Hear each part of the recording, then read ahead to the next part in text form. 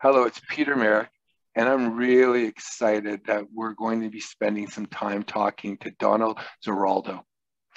He is considered one of the founding fathers of premium wine in Canada.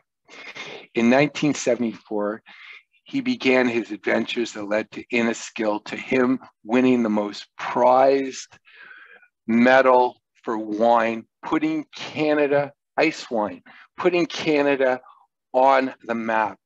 And in 1998, Don ended up getting the most coveted award, joining the Order of Canada. And I met Don because we were at Reds at the bottom of the first Canadian place, and I was introduced to him by his partners in a winery he was involved in Portugal, and I couldn't get my eye off his lapel because he had the Order of Canada.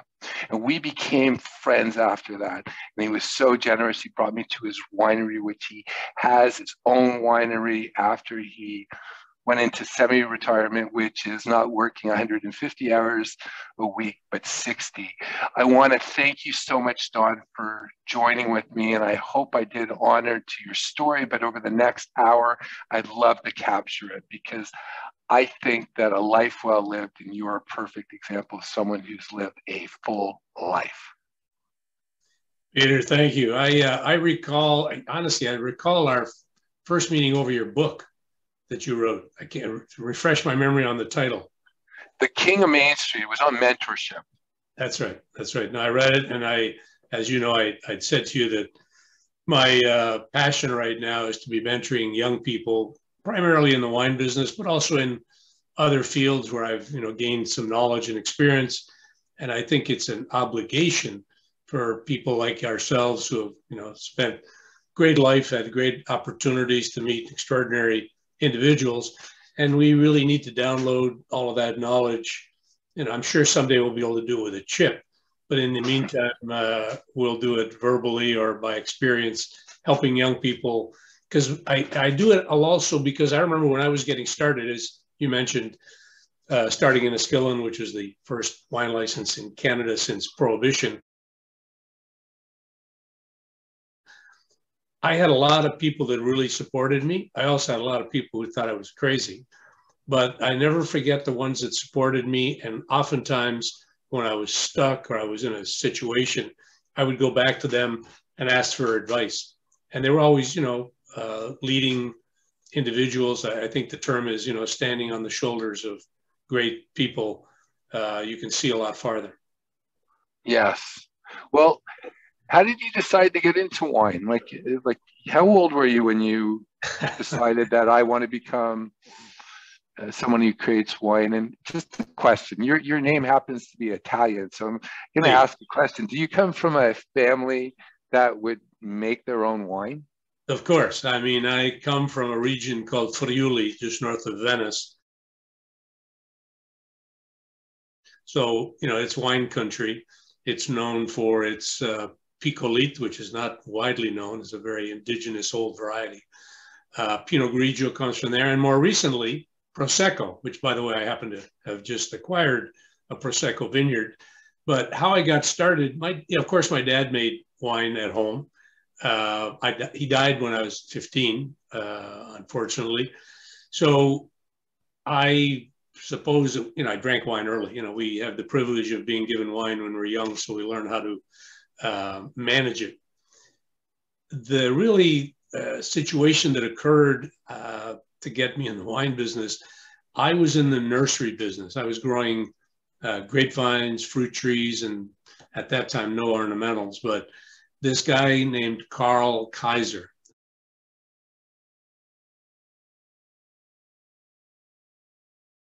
had married a Canadian, come to Canada. He'd studied in a monastery in St. Veit in Austria. So he learned the trade there. But when he came to Canada and married, he wanted to make some wine, but he didn't want the Canadian tasting Vitis Labrusca, which is Concord, Niagara, baby duck stuff. And that's, so he said, do you have something, because he was told I had these hybrid vines. So he took the vine, brought back a bottle of wine. I was so blown away by the wine. I said, wow, who made this? He said, I did. I said, this is really good. And he probably jokingly said, well, why don't I make it and you sell it? And I said, well, this is the liquor board. This is Ontario, Canada. It's controlled by the Liquor Control Board of Ontario. In your country, in the United States, it's Pennsylvania's got the equivalent liquor board. And really, that's how innocently it started. And I went to the liquor board to ask for a license or a permit. Basically, the vice president, some guy behind a big desk, kind of chuckled and basically threw me out. And 3 months later, I got a letter from an individual called General George Kitching.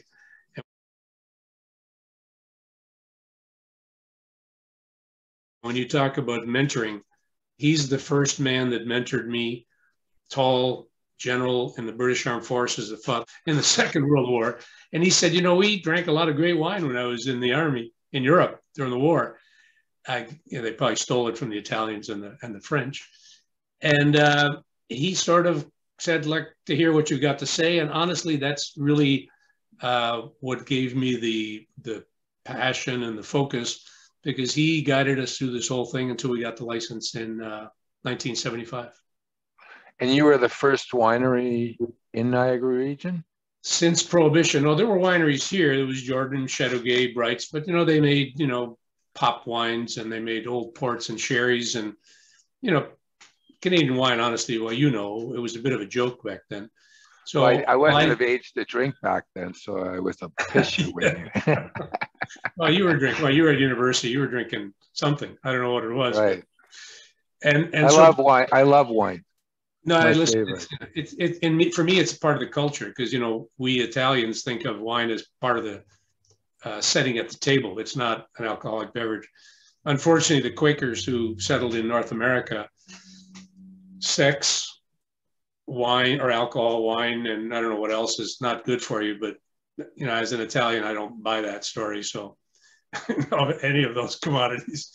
So, you know, it's part of the culture and it's really an evolution in local cuisine too, because there, you know, that when you go to Europe or Italy or wherever, you know, the local wine matches the local food, and that's how it evolved. And here we have the opportunity, both in Canada and the United States, to have a vast array of wines from all over the world.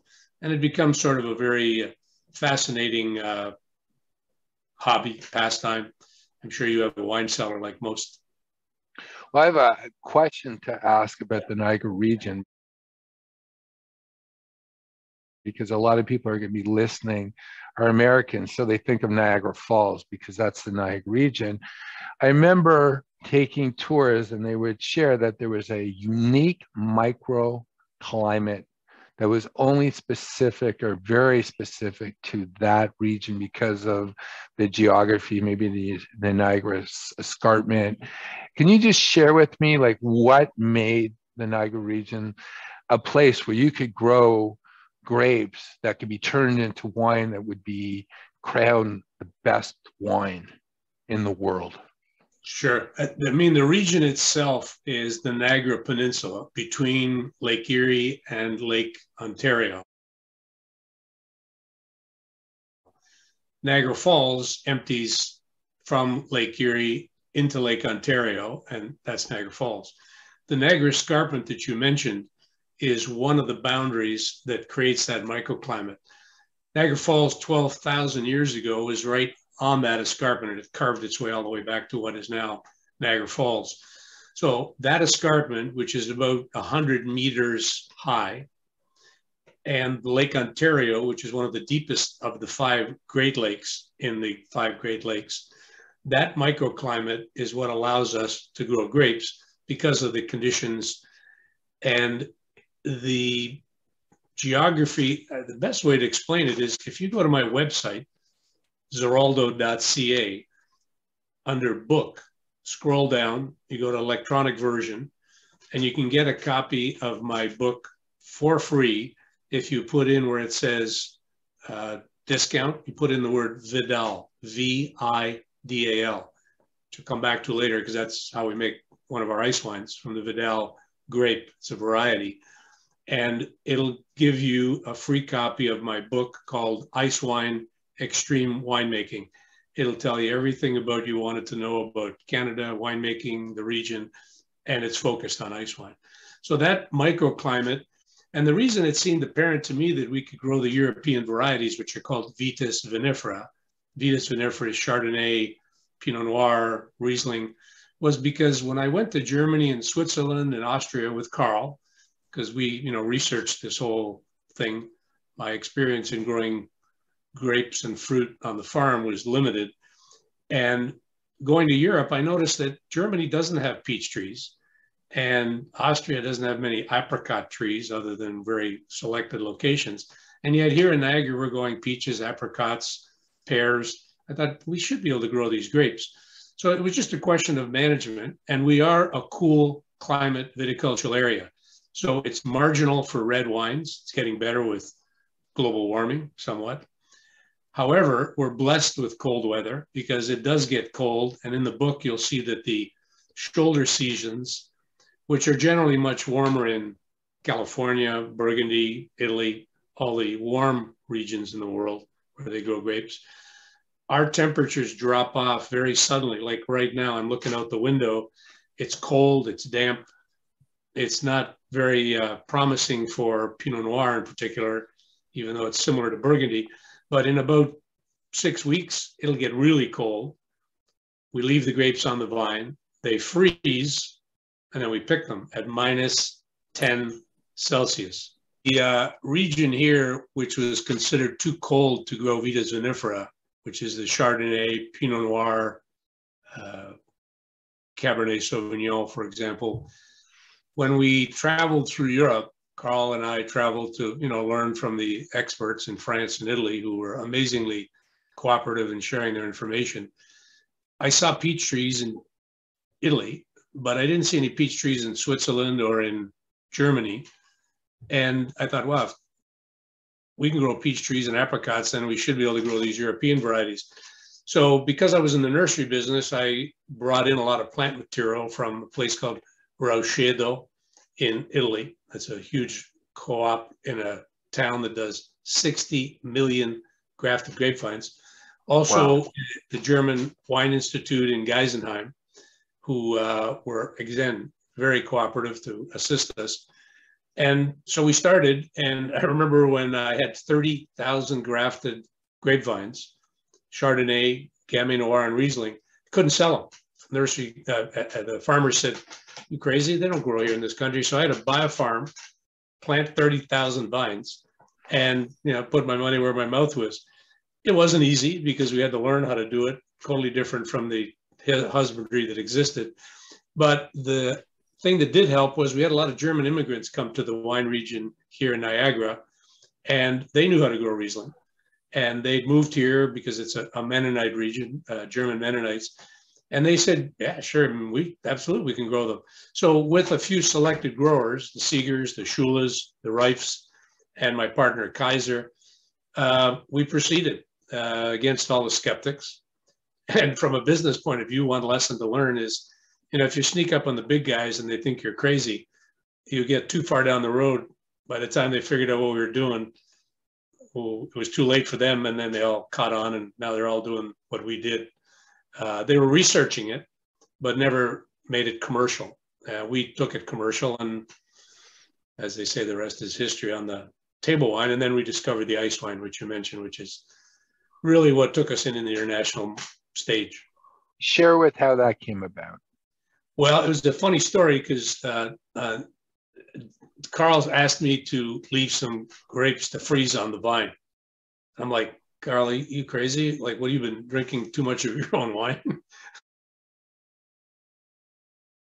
And he said, "No, we do it in Austria and Germany." And he said, "I'd like to try it." I said, "Fine, we'll leave a few." So we left 13 rows, literally in the driveway as you come in the new winery, which we built in 78. In December the 3rd, 1983, I never forget, I came in the office and I walked in to say hi to Karl, and he goes, "Donald, I told you not to pick those grapes." I said, "Karl, I didn't pick them. I thought you picked them." He said, "No," he said, I didn't pick them." So we walked outside to take a look. They're all gone. Nothing, not one berry left of 13 rows. It had snowed about a foot, half a meter of snow the night before. And the birds, which are starlings that don't go south in the winter, had eaten every single berry. So there was no 1983 vintage. And he called his buddies in Austria and they said, Karl, you got to put netting on it, the birds eat it. So 84 was our first vintage of ice wine. And that's really when it all began. But not until 1991, when a young man who was my import division manager, Franck Pironnet, said, Donald, whenever I go home to France, I bring these ice wines and people go crazy. They can't make it in France, can't make it in Italy, can't make it in California. So he said, you should take it to the competition, which is called Vinexpo. Every 2 years it happens in Bordeaux, France. I did, thinking, wow, I'm going to take Canadian wine to France. Are you kidding me? We did, and we won a gold medal. But then the second tier of the award was the best of each category, selected by the gurus or professors at the University of Bordeaux, sort of the mecca for wine research.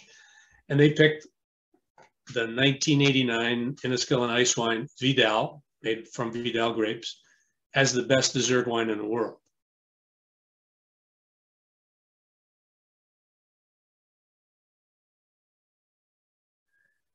That was it. It was like winning the Olympics and the Academy Awards. I made sure, because it was my job to do the marketing, that the world found out. I got a photographer and took a picture of me getting the award and made sure that the whole world heard about it. And then from there, it was just, we never looked back. It's sort of funny because I always joke, I call it the 100-mile rule. You got to go further away from home to get more respect. And unfortunately, as Canadians, you haven't really made it until someone else actually says what you're doing is good. And then at that point, we all take pride. Like we have the best wine in the world because someone else told us. My taste buds can't tell me. Someone else has to tell me. But listen, Canada, as I regrettably have to say, I go down the list. How about Drake, Celine Dion, Wayne Gretzky, Jim Carrey? I mean, you go down everywhere. As soon as those individuals moved outside of Canada, went to either Vegas or LA to play hockey, or Drake, who's now, I understand, the top streaming artist, that's what happens. And then oddly enough, sometimes, people claim that they're American until we Canadians say, no. These are real Canadians, and they proudly are Canadian. But it's because we're such nice people. Everybody thinks, Canadians are really nice, and it works in our favor that way. But when it comes to business, we are risk averse. I think that's a statement I think I can make. You're in the market, in the financial markets, and not easy raising venture capital in Canada. Not tough. It's not.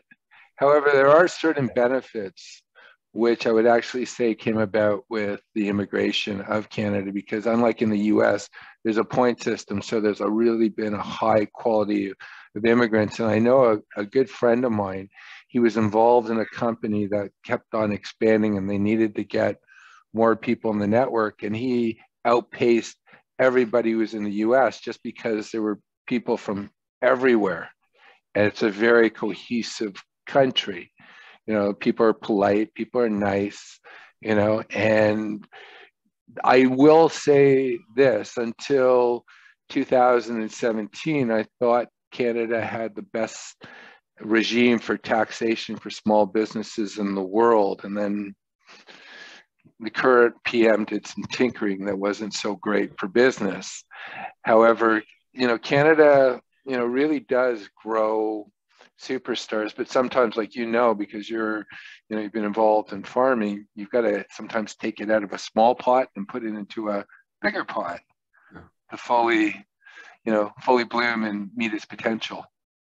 Well, it's interesting to watch because, in 2008, when the crash happened, since that day, Toronto has just exploded as a financial hub. It's got a lot of technology. I mean, this guy Hinton, who invented deep learning, that, is the basis of Google's translations and many other things. So people like that, they become world renowned.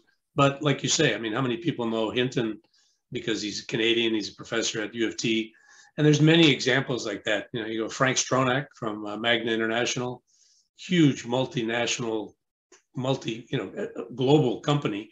He's Canadian, proud of it. Came from Austria, like you said, strong immigrants. There's a lot of examples. The developers in Toronto built those hill cities. They're literally all Italians that came from my northern region in Italy, the Tridels and the Del Zottos. And so, yeah, it's very, very powerful. Politics, will stay away from that. Here's something for you to digest. I spoke at a democracy summit, which is called The Citizen. And myself and this guy, Murray Simser, who's a Microsoft executive, moved to Canada. We met each other in a tech company. And my pitch, are you ready for this one? My pitch to the group, and Frank Stronach was a speaker as well. So was Sergio Marchi, the Minister of Trade. I am proposing and trying to write a thesis for the last 10 years. So maybe some of your very astute listeners. The title is Government Without Political Parties. That would actually, how about government without politicians? Well, you got to have politicians. It's just a question of, you know, are they elected to serve society, or are they elected to serve their particular party? And I can tell you that, you know, watching the entertainment on television that is called news from the U.S., I mean, it can't get any more polarized than it is right now in the United States. It's pretty scary. It is. You know, I had a very interesting experience, and then I want to focus more on your experiences. But when I was in student government, I was on the executive of the student council, and I had my fill of having to not have an opinion and having to be very politically correct. I don't know if that was a word back then when I was in university. And I realized something. I was VP external for 2 years. So we went, you know, dealing with politicians and everything. And most of my colleagues, a lot of them went into politics. Some of them are in government right now. And I got to share with you what I observed. And this is why I like being an entrepreneur. I like actually choosing who I work with. No one can tell me who I'm going to play with. Like, I want to talk to you, Donald. I don't have to go through anyone to get permission to talk to you. And that's been my entire life. But what I came to the understanding in politics, there's really two distinct personalities: betas, people who follow, people who say the right things, but they have no backbone. And then you have the psychopaths, the ones who will say the right things, act proper, and when you're not looking, there's something psychologically wrong with them. And somebody I was involved in student politics became quite famous, and he blew up in 2014. And he was a household name in Canada. And when they started going back through his history, they were able to identify whether he was a psychopath. He did have some major flaws. So that's why I like being an entrepreneur, because I choose who I play with. Peter, don't you think that happens to corporations as well? I think we've seen that with a number of examples. So it happens to a lot of people. And I think that's why integrity is so fundamental to anybody, whether you're in business or in politics. And I think we've lost touch with that. You know, I was told at this summit conference by a colleague who was speaking that the differential between the average wage earner from 1978, which is coincidentally when I built Inniskillin, the new winery, till now, there's been an 18% increase average for the worker. And there's over a 3,000% increase in CEOs of corporations.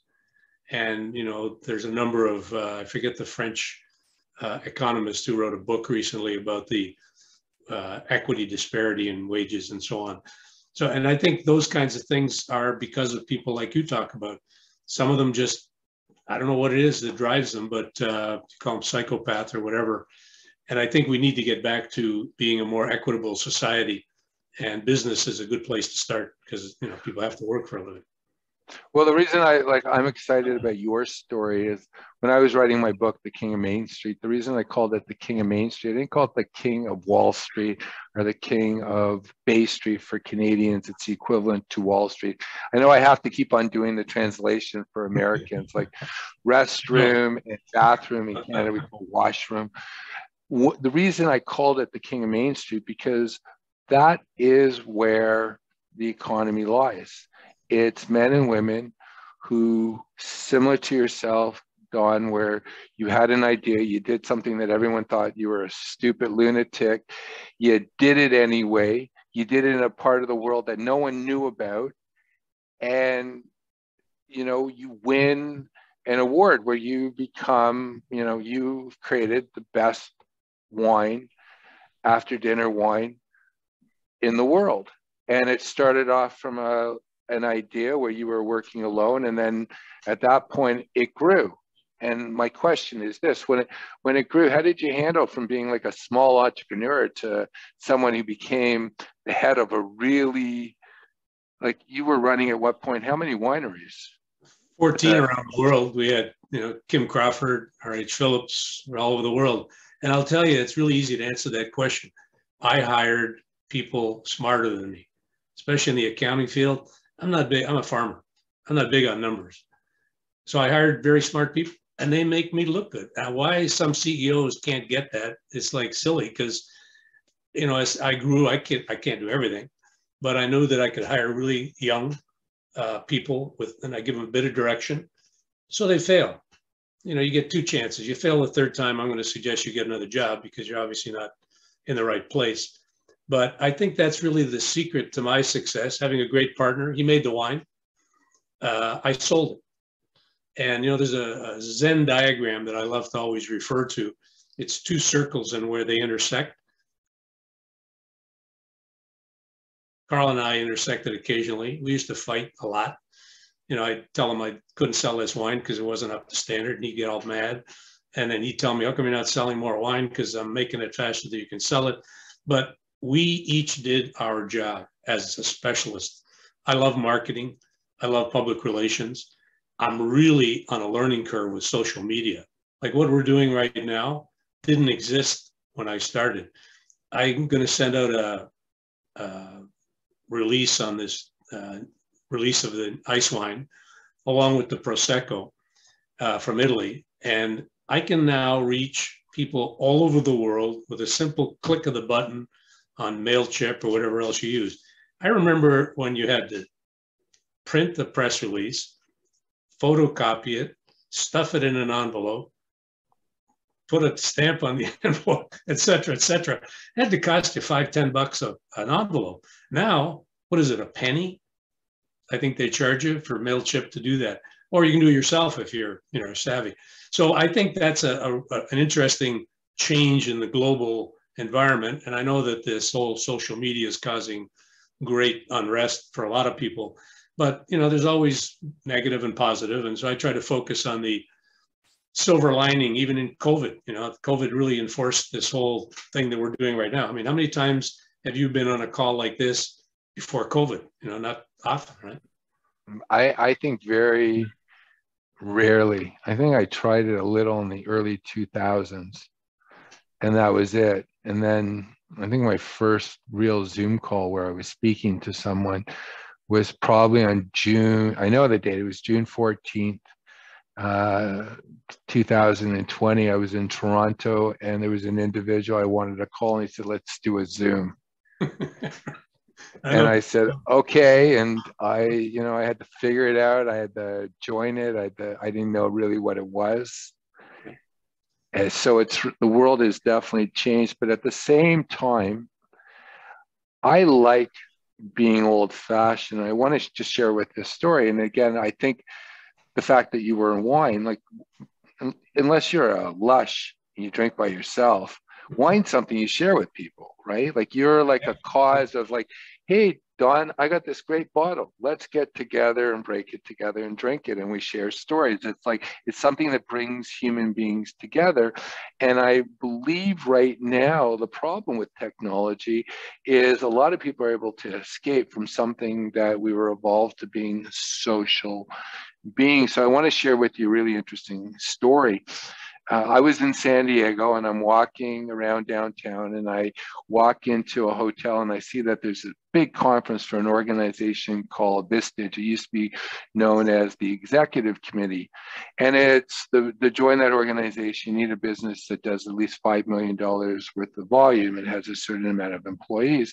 And I said, my book, The King of Main Street, is perfect for this organization. So I went to the dollar store and I buy a package of 8 thank you cards, and I end up getting 8 bubble. And I said, I'm just going to go and write a little note, and my chicken scratch hasn't changed since grade 4. And I sent out 4 to that organization. And then what I did is I sent out another 4, because I still had 4 thank yous. I sent it out to the executive of YPO, Young Presidents Organization. I don't know if you're familiar with that organization. Very. And I ended up getting a call from the international president of the YPO. And he says, I don't even know how I got a hold of your book. He says, well, I get anywhere from 20 to 80 books sent to me a month, but usually they don't make it to me. But maybe because it was handwritten, like the envelope, and it's a Toronto address. Even though I was living in San Diego, I didn't know my address. So I kept on using my mother's, that I knew. And he said, I opened it up and I read the card, and it was handwritten or printed in my chicken scratch. And he probably, after a few lines, figured out I wasn't 5 years old from the looks of my writing. And he ended up reading half my book in one sitting, and he called me. And the thing that actually struck me, it was something that was old school, was new school, because so often people are inundated with emails and technology and things like that. And I went back to something that was old school, and I was able to get to someone personal. And I know the industry that you created, the end client has gotten so much enjoyment, and more than the enjoyment, it's created people to come together. Really, the wine it's just something that brings people. The wine is good, but what it creates. And share with me about the gratification you get from knowing about how much people getting together you've actually been a part of. My family is Italian. So I remember growing up as a kid, there was always people at the table. And we're not talking 4 people. We're talking 10, 20, 30, all the bricklayers and the guys that came from Italy that my dad signed the immigration papers, and then they all became builders. Now they're all billionaires in Toronto. But everybody was always sitting around. We were drinking wine, great food, especially on a Sunday. And so you're very right. And that, and that's very much the culture. Everybody that goes to Italy sees this and they think, oh, and there's the movies with, the mama cooking the pasta and the dad brings the wine. I look at the technology as a tool, so that, you still want to do that. During COVID, you couldn't. So what I did, just to give you an example how useful the tool of technology is, even though it separates us, I was asked by a sommelier in India, a Canadian kid who went to India to be a sommelier, worked for one of these big 5-star chains. He said, oh, would you mind doing a master class with my students in India? I'm like, yeah, sure. I said, there's an issue there of, wine, because it's not common. There's a huge tax on it because there's a Hindu community that doesn't drink. So he said, yeah, no, we'll hook you up and we'll do the event. So I expected, a few people on the call. So we set up the wine so that I had the ice wine in front of me, and whoever could buy it in India, which is not easy, would go and buy it. And I've done this a number of times during COVID. Do you know how many sommeliers? We're talking like professional people who serve wine. You got to think of the population in India. There's 1.4 billion. Yeah. So all of a sudden they flipped me on and they said, Donald, by the way, we'd like you to realize there are 8,000 sommeliers listening to you on your presentation. Wow. I'm like, how do you get 8,000 people in a country like India? It would never happen before. I'd have to go and fly to India, like I'd fly to every other country in the world as I did, whether it was Japan. Max would be 100, 200 people sitting in an audience listening to me talk with the wine in front of them. So as a tool, I think it's good. I agree with you. It's kind of disconnected us a bit, but I think you can see now from the problem they have at airports, everybody wants to get back into the game and go and visit somebody or relatives or go to another country. So I think you use them, you know, as they are a tool, but you got to go back. Society, I mean, we are, you know, societal animals. We just love to be around people. And I think that COVID has caused one negative, a lot of stress on people that are isolated, especially older people who were isolated. So like I say, I always look at the silver lining and hope that that's, you know, the way we look at the future. I mean, you watch this AI discussion, I think it's going to be fantastic. Unfortunately, some people are dwelling on the negativity, but we should hopefully do it intelligently.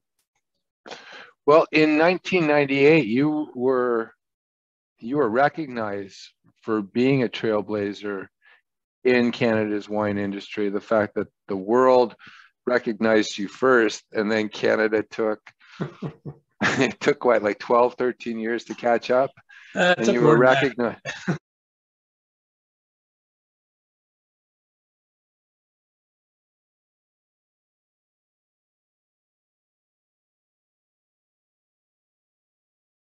It took a while. I find it kind of cute that, you know, we had to go to win this award. And then what I did was when I put it here, you know, at $89 for a half bottle of ice wine, which, you know, I'll explain how it's made so people appreciate how expensive and how risky it is. It's probably more risky than investing in the stock market or crypto for that matter. And the situation is that, you know, you've got to sort of commit to it and take the good with the bad. But going global to me was like natural because I couldn't get people convinced to buy it here. They said, "Are you crazy? We're going to pay that kind of price for wine. And it's sweet. We don't drink sweet wine." I said, "This is not sweet wine. This is an experience." And so when I went to Japan, which is the people that noticed the award in France the most, because at the time they were, and if you remember in the 90s, the Japanese, they bought Rockefeller Center in New York. They bought Pebble Beach in California. They were buying a lot of things. And they were coming to Niagara Falls. They were visiting, there were many of them. We had tours come down, JTB tours, all very organized as the Japanese are. 6 buses that arrive at the winery here, which we are just literally 12 kilometers downstream from Niagara Falls. And then I thought, wow, these people are just buying up they were buying 65% of our sales of ice wine. So I jumped in an airplane and went to Japan. And I spent a lot of time in Japan cultivating the market. And again, from a business perspective, you have to be focused. If you're not focused, it's going to be tough to be successful, trying to do too many things at the same time. So I focused on Japan, got that built as a market. Then I went to Singapore, South Korea, Hong Kong, and then I went to China. That's a whole other story. That became a challenge. So those are the kinds of things that I'm hoping to pass on to young people that want to get into business, whether it's wine or something else.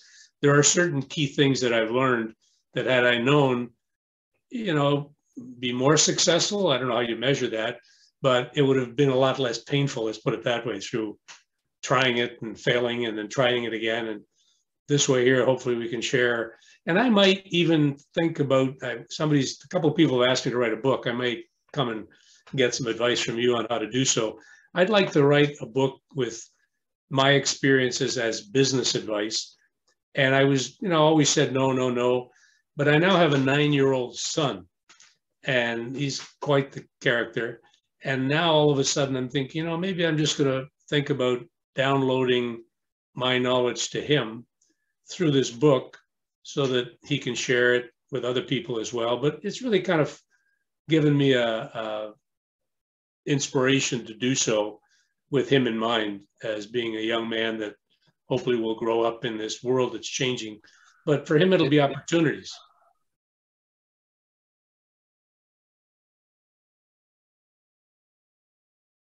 It's interesting that you shared that with me, because there was something that I explored, and I work with a gentleman in Toronto.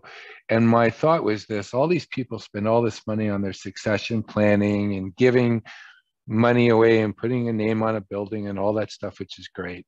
So Don, I was sitting on the 69th floor of First Canadian, and I asked myself a question: who built this building? And I knew because I'm old enough that it was the Reichmans, but then I looked over at Scotia Tower and all these other buildings. And I said, I don't know these people. And I'm sure they were pretty substantial. Your father probably signed their papers to come over, but I don't know who they are, right? No one's going to remember they are. And then I started thinking about, well, who do I know? And I'm thinking, well, my favorite book is Hermann Hesse, Siddhartha, and I'm thinking that I know who Shakespeare is, and I know who Faulkner is, and I know who Emerson is. And I said, you know, it's more valuable maybe writing something that's significant, so not just my kids and myself, that it has the potential to live beyond me from the lessons I gleaned in this little short life. And that's why I spent so much time, and I spent a fortune on the editing. I kept on, every time I made changes, I'm a writer, I would hire a new proofreader. And I had 11 people touch my book because I just wanted it to say that I was here. So, you know, a lot of people came to me and said, Peter, I'd love you to write. And I'm thinking, well, I'm an entrepreneur. I only write things that actually inspire me.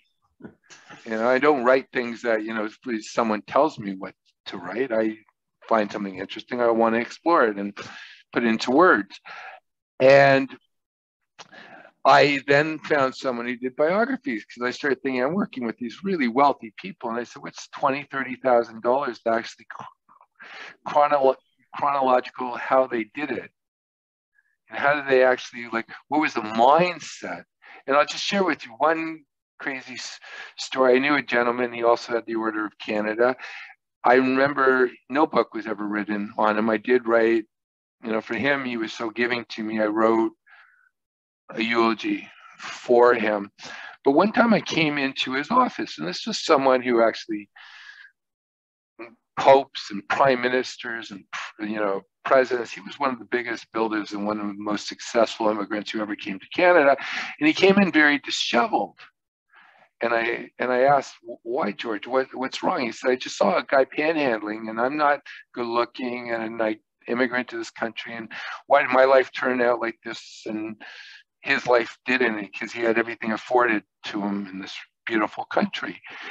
And I then asked him a series of questions like, what did you dream when you were a kid? And he dreamed building around the world. And we went through this whole discussion. And what came out of it for me is like, it was that he'd given me this gift that he had like this image, and the world outside of him did not match that image. And I asked him, because he was 72 at the time, I said, did that picture when you were, you know, a little kid in Hungary, did you realize it? And he said, yes. And he had this big relief. And I'm thinking, that was the greatest gift that this man who was worth like over $1 billion could have ever given me, more than like, you know, giving me like a physical object or money to manage or whatever. It's like he shared with me the inner workings. And this is what a donation of a building, or let's say if you know, had the Department of, I don't know, like I'm lost right now. Guelph, what they have something. Well, I did build Inniskillin Hall at Brock University. Okay, so right, so that's an example. But what got Donald to do all these different things and insights? And I learned this a long time ago, Don. The difference between a biography and a memoir is this: a biography tells me, an autobiography tells me the chronological steps. A memoir is you're making a point and then using your experiences in your memory to go and solidify that point for the reader, and more importantly, for yourself. Peter, that's very much what I was hoping to do if I do this book. Now you're motivating me, inspiring me. I learned the other day with my friend Lance Secretan, who I'm doing this program with, I said to you, that motivation is, you know, paying somebody more money, giving them a bonus, etc. Inspiration is, the word speaks for itself when you inspire somebody. So I think what your point is that, you know, you want to inspire people by putting these things that you've experienced into writing so that you can share that with other people.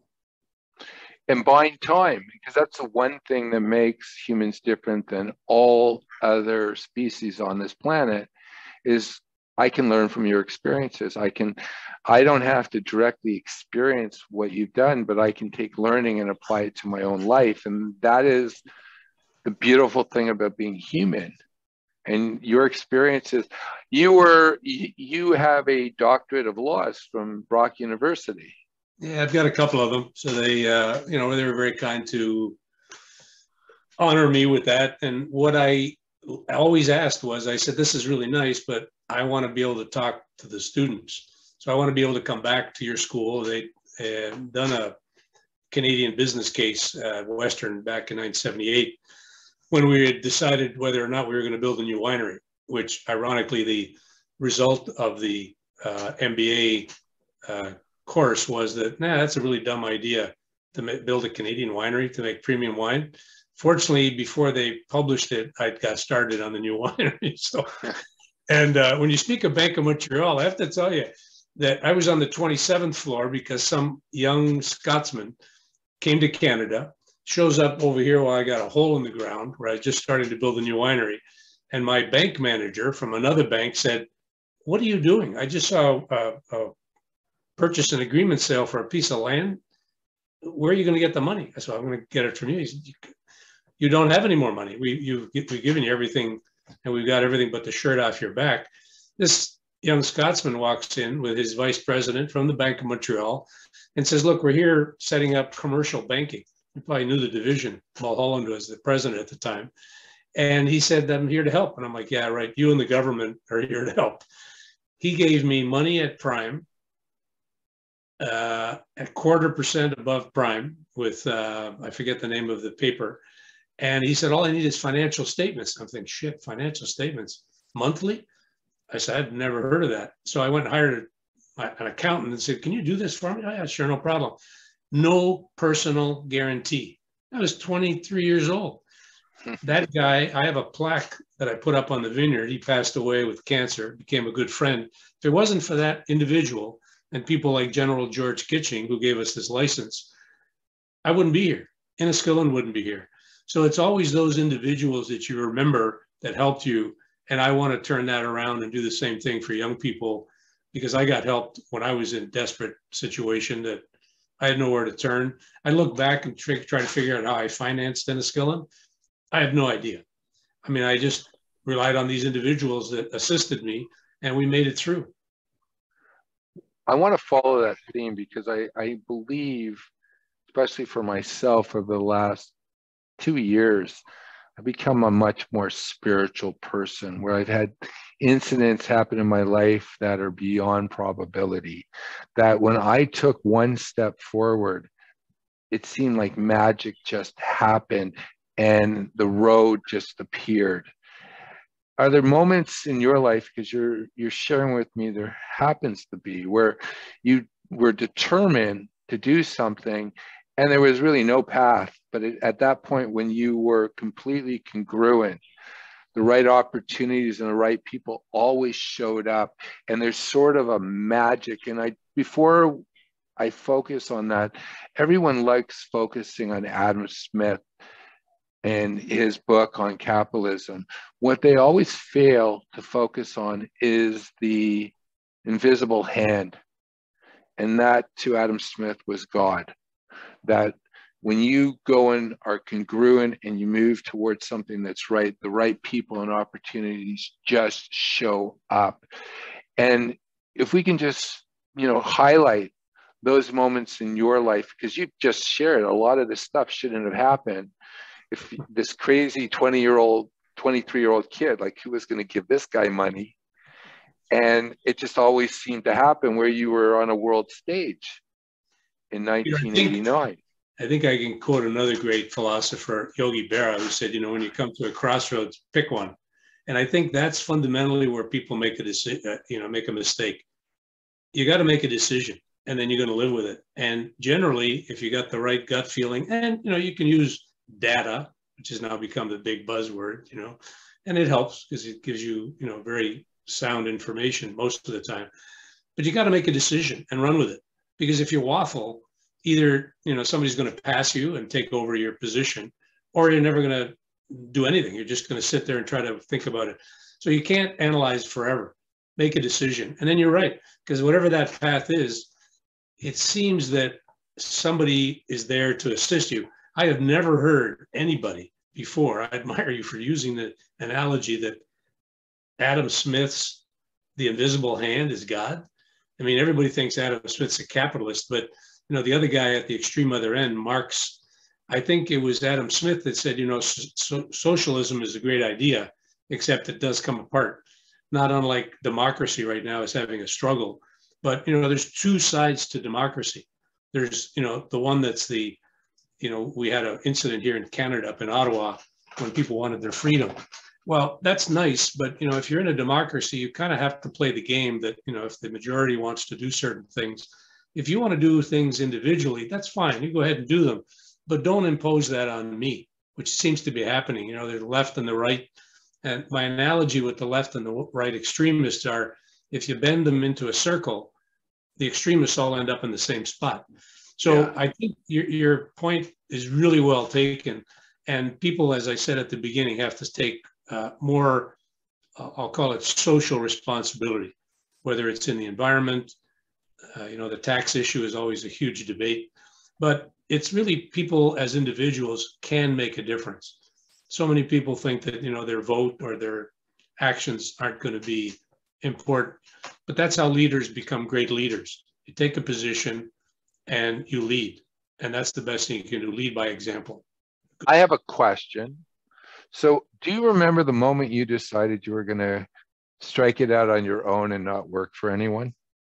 I've never had that, because I was born on a farm. My dad passed. I took over as the oldest son in an Italian family. So I never had to make that decision, believe it or not, except when we built this corporation called Vincor. We had 14 wineries in around the world. I think we were one of the 10 largest wineries in the world. And we were taken over in a hostile takeover. I thought, wow, this would be great. I'm going to have the world's biggest wine company in the world as a platform. I lasted 3 months. That was the first time I walked out of a job, because it just didn't fit, didn't work. I just like making my own decisions. Sometimes they weren't always right, but as I said earlier, I surrounded myself with very smart people. I had a board of directors that often guided me. So I never had that difficult time. I know a lot of people these days, and that's why I like mentoring, particularly a lot of women now are starting to start their own businesses. And, they probably don't have the experience. There's talk of a glass ceiling, but I've watched a lot of very talented women break that glass ceiling and enjoy breaking it. You lost your father at 15 years old. You've got this company that now you're running that's one of the largest wine producers in the world. You're top of the hill, and you realized that you had built yourself a gilded cage, because you had always been an entrepreneur and you really didn't have to answer to anybody that you didn't choose to answer to. And now you had stockholders and you had boards, and there was a moment that you made a fundamental change in your life. And could you share that with us? I was in Ottawa, and I was the master of ceremonies introducing the Ottawa Wine and Food Show. And the provincial minister, Jim Bradley, spoke. The federal minister, John Manley, spoke. And then I, introduced them, thanked them, everything. And I said, folks, we're just before we open the show, I have an announcement to make. What prompted this announcement was I was in the hotel and I was going downstairs to get, a razor blade to shave so I look presentable when I'm on stage. I didn't have a beard at the time. And I jump in the elevator and I see this guy and I look at him and I think, I said, I think, sir, we have a mutual friend. And he said, who's that? And I said, Jerry Schwartz. He goes, yeah. I said, I know Jerry Schwartz. He said, he's supposed to be here. Where is he? I said, I'm not sure. The guy I'm talking to is Michael Douglas, who, is a famous actor. Michael Douglas was there to attend an award being given to Lauren Michael.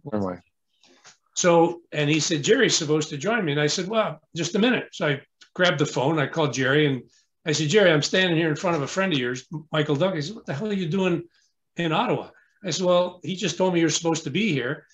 And I said, well, I'm in Ottawa. And I said, I'm basically going to introduce, this wine show. And I said, he said, how are you're still in the wine business? I said, yeah. He said, Donald, what are you doing there? He said, they don't deserve you. And he caught me off guard. And I handed the phone to Michael Douglas.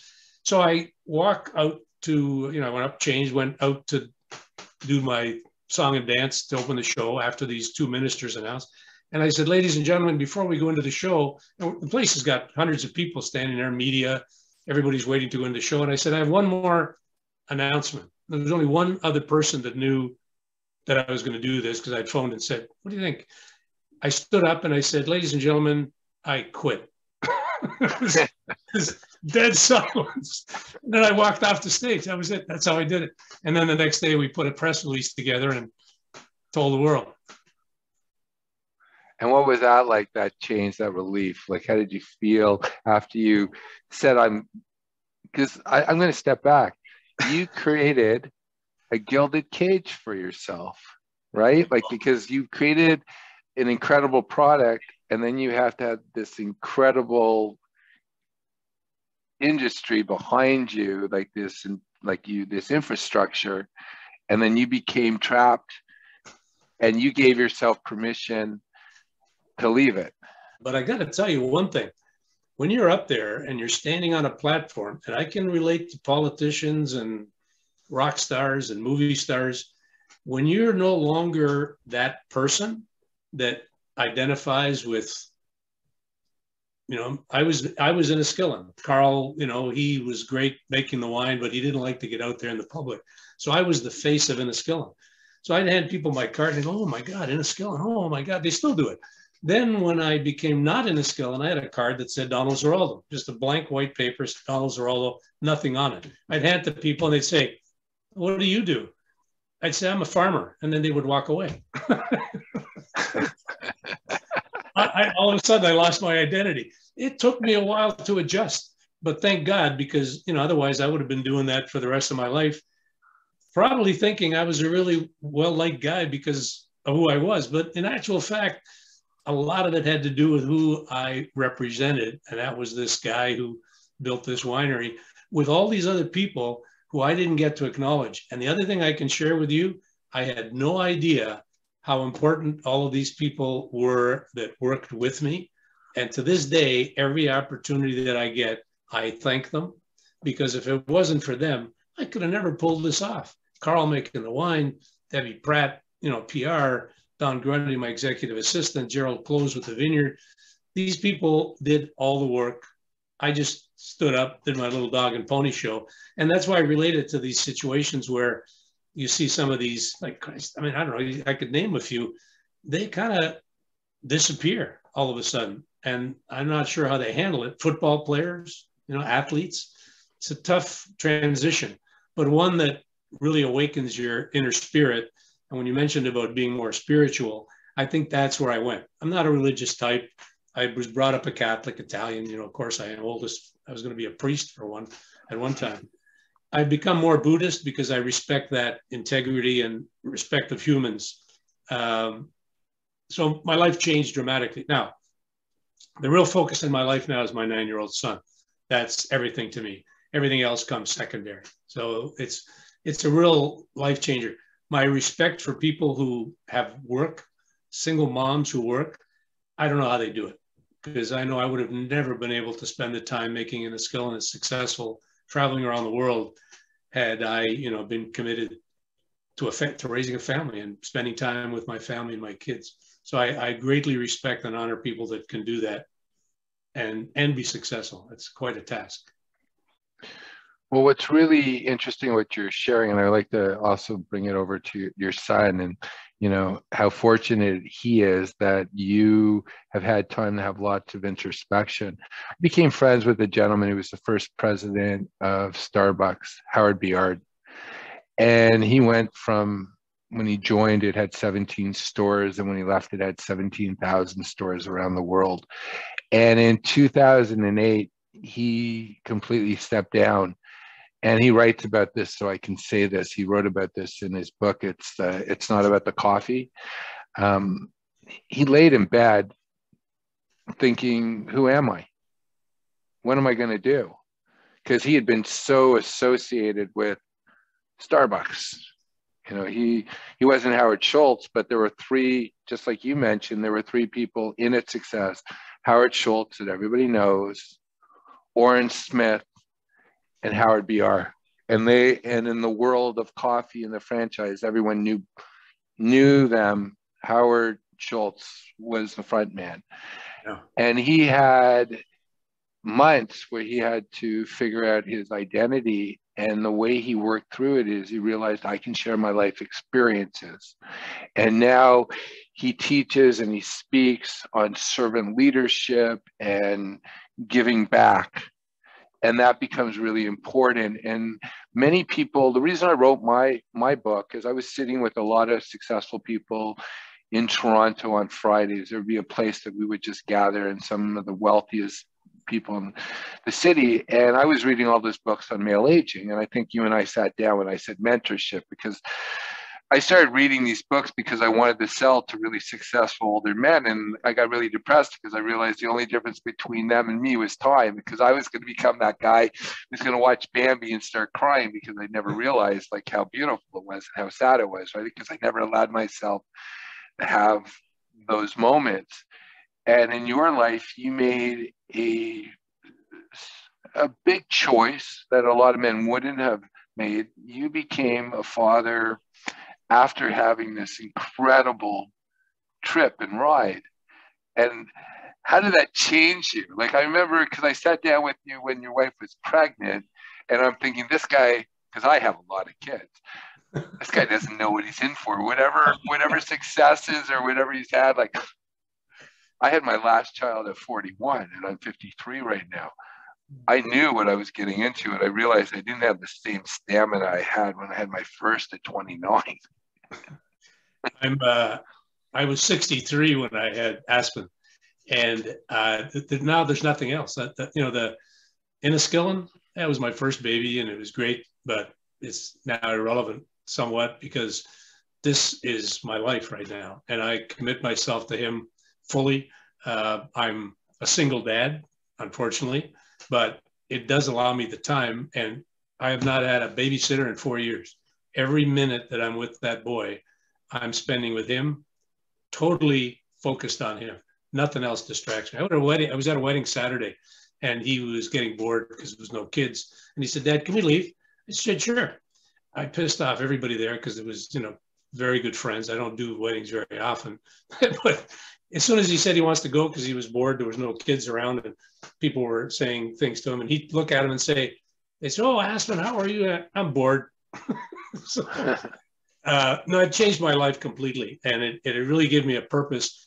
So, now when I speak to him, he likes cooking because his grandpa's a chef. He loves to ski with me because that's one of my passions, as you may know, is skiing. It kind of was a relief for me from, the grind. And so, maybe he'll become a ski bum. Maybe he'll follow in my footsteps. That's why I did the Ziraldo Icewine, because it's our name. And if he chooses to do that, wonderful. If he chooses to be a ski bum or a chef, or combine all three, which would be a good deal, that's to me what motivates me and inspires me these days. And also watching these young kids, that technology, he had to go through that painful experience of doing school from home during COVID. But the kid teaches me how to use technology. And to him, it's just a way of life. Like, we had a telephone. But remember the day when we had to sit in the office and answer the phone that was plugged into the wall? Yes. I could not be in San Diego working in Toronto without this technology. No, I couldn't travel. I mean, I used to spend 200 days a year traveling around the world tasting wine. Matter of fact, I'd show up at those places where you were hanging out after your stock closed at 3:30. I was hanging out there so I could rub shoulders with these folks so they'd buy my wine because I knew they had all the money. So there was a purpose to my, being so social. And that's really changed. You're right. It's changed. And, the young people say the world's in bad shape. I think it's just creating great opportunities for young people. They just need to know how to adapt, which they're much better at it than we are. As we get older, I hate to say this, I like hanging around with him because he keeps me young, keeps me mobile and thinking young, which is, I think, the secret to staying young. Well, that's definitely, it's a proven fact that if you have children who are dependent on you, men stay more productive until they become independent longer. And that's one of the things that I discovered when I was doing that research for my last book, that we're interesting creatures because when we're young, we're pounding our chest. And at the end of our lives, we're like driving in the slow lane and we want to tell everyone a story because that's how we live on. And Donald, I'm looking forward to you writing your memoir because I think it's uniquely Canadian. It's in an industry that people have an interest in, but they don't have a knowledge in. And it's a human story. So it doesn't matter, it's wine, but the human story is the same story if you're a plumber. Everybody has a great story to share and life lessons. And the beautiful thing about, and you can appreciate this because you've grown wine your entire adult life, it's now you get to go to the vineyard and get those ripe grapes. We just turn into something wonderful. We just netted the ice wine grapes last week to get ready for the winter coming. And but back to the book, you've given me some inspiration to do it. Writing the book on ice wine or the anatomy of a winery, which was basically to explain a little bit about Canada because nobody had ever heard of it. And the likes of Hugh Johnson and Jancis Robinson, who were write about wines, they hadn't done Canada because there's nothing much to write about. Those were difficult, but they were easy because I was just basically explaining the technique, the process, the vineyard, the terroir, the climate. Writing a book, I always struggled between, telling my story, which you made that interesting distinction about an autobiography and a memoir. I always struggle with, I don't want to get too personal and brag about myself because I'd rather other people brag about what I did. You don't want to blow your own horn too much, especially being a Canadian. And I always say to people, we Canadians, we don't blow our own horn. Who the hell is? It's what I love about Americans. They are not shy. Like we are the greatest. California, they never took a second seat to France and Italy. Matter of fact, in the 76 Jugement de Paris, you remember Steve Spurrier from Decanter magazine, he went to California, discovered it, and said, you know what, I'm going to take these back. And he had a tasting in France with all the experts. And lo and behold, Stag's Leap Winery, red Cabernet, placed ahead of the French, and Chateau Montelena from Napa, the best Chardonnay against the Burgundies. That woke up the whole world. So, that kind of third-party endorsement is always what I'd relied on to promote us. And I try to, also give Karl credit because, he was always in behind the scenes, like you talked about Starbucks and the whole team there. So I appreciate your guy. I'm going to get back to you on the book because you're going to have to help me with putting it together. Cause I've got pieces and chunks of it. I have no idea how to. Well, you've got good stories. So before because I'd like to have more conversations with you because I think this could help you with your book. Because actually one of the reasons I'm having these interviews because I'm writing my next book and I'm calling it The Dot Collectors. And I'll give you the premise of that. Not connectors, collectors, because you have to first collect experiences before you can connect those experiences for wisdom.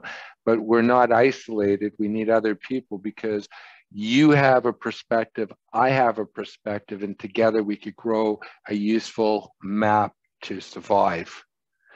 And that is what I'm looking at. And that's why I like having these discussions. So I want to have, I would love to have more discussions with you on this, Don, because you have huge insight. But give me a really funny story of someone really famous.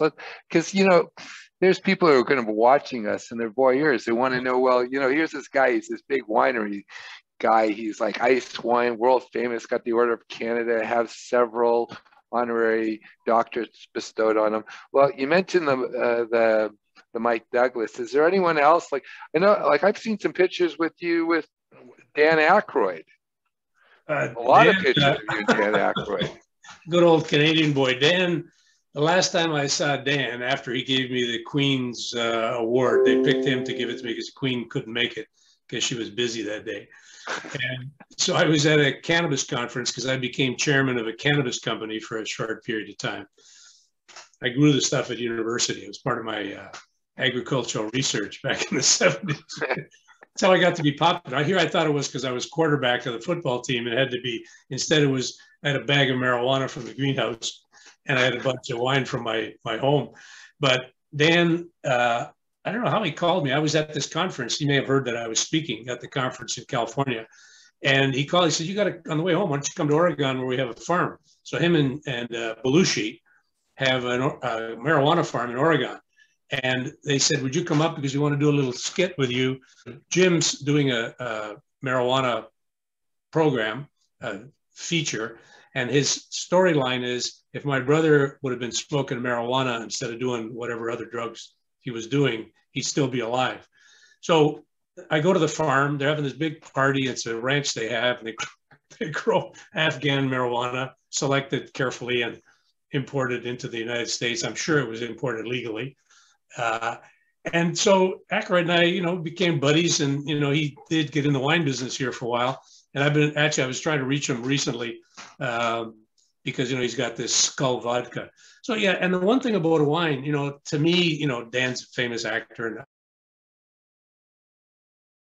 I probably could think of a lot of other famous people, but to me, the famous people that really were inspirational to me were people like Robert Mondavi. He's the guy who reinvented the California wine industry that took on the Europeans. Piero Antinori, Marchese Piero Antinori, 600 years in the wine business. Their family are bankers. He owned 10,000 hectares in Tuscany. These people shared all of their knowledge, and their attitude was, I'm an artist. You want to be an artist? I'll share with you everything I know. Good luck. If you can be as good as I am, that's up to you. They had no secrets, because there are no secrets in the wine business. But it's people like that that are inspirational, because they're not hiding anything. They don't patent anything, because what's there to patent, So those are the people that I really look up to, that I always try to hang out with, because I got a lot of inspiration. The celebrities, they served a purpose. When you're doing something with a celebrity, whether it was, in New York, Peter Jennings, who's Canadian, or who's the guy that ran the music for Letterman, Canadian, Paul Schaefer from Sudbury. And I want to ask you, can they grow wine up in Sudbury? Is that possible? No, absolutely not. They tried. So people like that, I hate to say it, but I'd hang around with them because they were famous. And if I was hanging around with them, people would hear Inniskillin and they'd go, what the hell's that about? And then, so it served the purpose. So using their celebrity status, and hopefully, and many of them do, use that platform to do good things for the world. Well, this has been great, Don. I want to thank you so much for spending this hour with me. And I look forward to doing it again. And what I'm looking forward to actually talking in the future about your memoir. I'm looking forward to coming down. I got to get back down to California. I just did an interview with Jean-Charles Boisset, young Frenchman. He's a Frenchman, and he decided to marry a young lady called Gina Gallo, who everybody knows in California. And I was down there, and we did an interview on his Instagram, and it was a riot. We did it for 30 minutes. But we had a joint venture here in Canada together. We did a joint venture called Clos Jardin, and it was joining the French knowledge in Chardonnay and Pinot Noir with the Canadian similar climate in this microclimate that we have. So we just did that, and that was my first time back in California for 10 years. So I'm due again to come back, and I want to get somebody to do my distribution. So I'm still working on playing the game. So I'm going to come and visit you. I'll bring some wine, and we'll have great. We can go to the Georges. I can treat you like a tourist. and I'll come back to Canada. You can take me to Niagara Falls, the Sky Tower. Yes, I know, Niagara Falls. Yeah, well, I'll treat you like a tourist. How's that? Peter, it's been great fun. Thank you. Well, thank you so much, Don. And we'll definitely talk. Ciao. I wish I had a glass of wine to toast you with, but next time.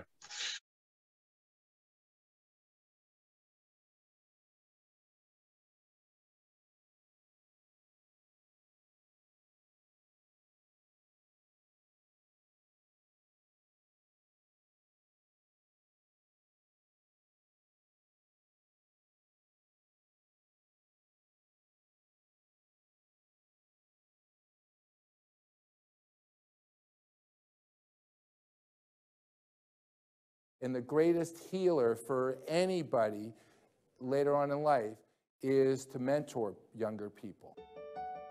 And I find this all the time. I sit down with business owners all the time, and they always give me unsolicited advice because they want to share their knowledge, and it's really important. Here with me is Peter Merrick, president of merrickwealth.com. Peter is an income and capital enhancement consultant, speaker, and author. He is also a recognized expert in the world of succession planning. Over 800 published articles and 3 industry textbooks. He's a Canadian who joins us today from San Diego, California. Thanks for joining us. So, Peter Merrick, tell us about you. Well, I've been in the financial service industry since the end of 1991. I graduated during the recession. The baby boomers were in their positions, so there was no jobs. So the two businesses that opened up were the technology field and the financial field. It was the Wild West in both of them. So I had this brilliant idea, and I had a friend of mine, and we started talking, and I said, hey, how difficult would it be for us to get a mutual fund dealer license? Not difficult enough.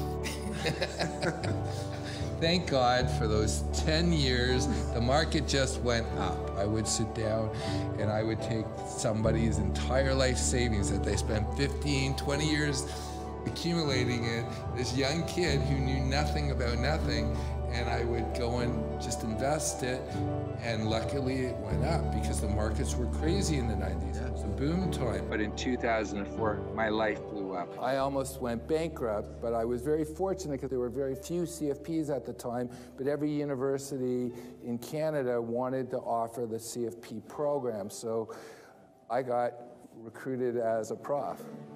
And it was great. I was reading all the textbooks. I would call all the big publishers. And what I came to the conclusion was the succession planning was missing. One of the issues was there was very little talking beyond the accumulation stage. Like, how do you have a healthy life after you've done that? I also looked at demographics. At the turn of the 20th century, the average life expectancy in the West and North America was 43 years old. And people are dying at 83. No one ever lived to 83. Well, you know, so I always say that there's two financial plans. There's the financial one that we work on, and there's what you get to do with all your time and that energy once you're done. And with this thing that they've been racing towards, they've hit it.